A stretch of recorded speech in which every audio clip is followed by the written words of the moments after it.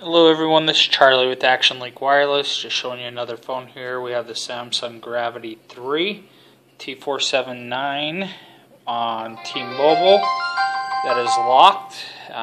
Cannot be used with other carriers, but we're just going to unlock it now. If you can tell, we have an at&t SIM card in here, and it says in Spanish it says SIM error. The network is blocked, and then it gives you a spot where to enter the code. So on this one, we're going to just enter the code in. I got two codes. Each phone is different code, so you need to call us at 801-968-5465 to get the code for your model, depending on the IMEI. Now there are some new unlocking laws that you need to be aware of. Check online for those details. If you fit the requirements, you can still unlock it.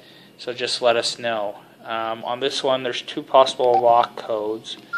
On this, I believe it's 49263-061, and I'm going to enter that in here.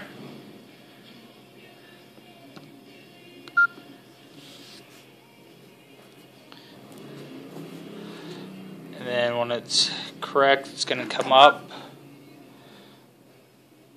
Pulls up, and now it's been unlocked, so everything is set and ready to go.